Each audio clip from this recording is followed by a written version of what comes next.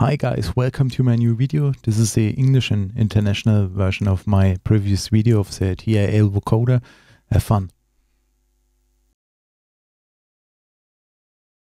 So the original video is in German and this is the English overdub version.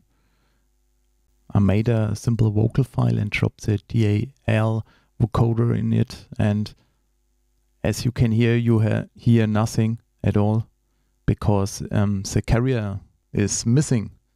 The solution of this problem is very easy. You have to open a new MIDI file, MIDI track, and insert as the instruments TAL-Vocoder and map your MIDI keyboard to it. This is a test. 1, 2, 3. This is a test. 1, 2, 3. This is a test. 1, 2, 3. This is a test. 1, 2, 3. This is a test. And as you can hear, it plays in the key range of the master keyboard. And if I change the key, the pitch is changing too. This is a test. 1, 2, 3. This is a test. 1, 2, 3. This is a test. 1, 2, 3. And there's a poly modus too, so you can play chords simply as that. 1, 2, 3. This is a test. 1, 2, 3. This is a test. 1, 2, 3. This is a test. 1, 2, 3. This is a test. 1, 2, 3. This is a test. 1, 2, 3. On the right side of the plugin there is a chorus modus, so you can widen up the sound. 1, 2, 3. This is a test. In the center of the plugin there's a little equalizer section, so you can control your frequencies and you don't have to open your channel strip. Down below are 4 important wheels. The first one is a S volume, so you can change your sounds, and right behind is the release button, the release knob, to change the release speed, and right after there's a harmonic knob, so you can add harmonic overtones, and the last one is a volume knob, so you can change the plugin's volume, so you don't have to open your mixer section. It's very important. On the left side you can change the octaves.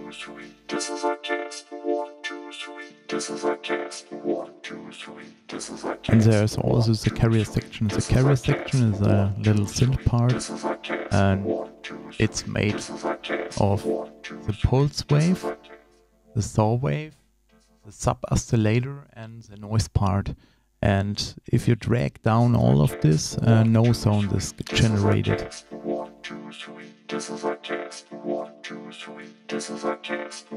And as you hear, if you change the synth part, the carrier part, the voice is changing too, so the carrier signal is changing, and so you can mix your own voice. Below the carrier are typical tuning parts, fine tunes and normal tunes, so you can change the tuning of the voices of the carriers, and it's MIDI controllable, so you can automate it with your DAW or with your hardware controllers. This is a test. 1, 2, 3. This is a test. 1, 2, 3. This is a test. 1, 2, 3. This is a test. 1, 2, 3. This is a test. So that's all about the voice part, and now begins the fun. You can use the vocoder with any sound source you want. For examples, drum loops, external instruments, software instruments, or guitars, bass guitars, etc., etc. In my part, I'm using arpeggiator, simple percussive arpeggiator from MyTai. It's a built-in software synthesizer, and I wanted to build old-school house chords, and yeah, that's how I done it. Enjoy.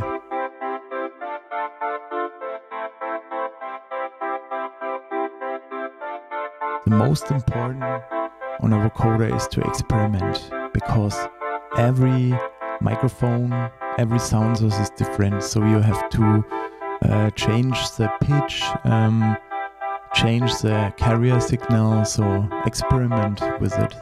And the last tip I want to give is to add a little reverb and delay, so the voicing is much better. And as always, have fun with experimenting, and I will see you soon. Bye.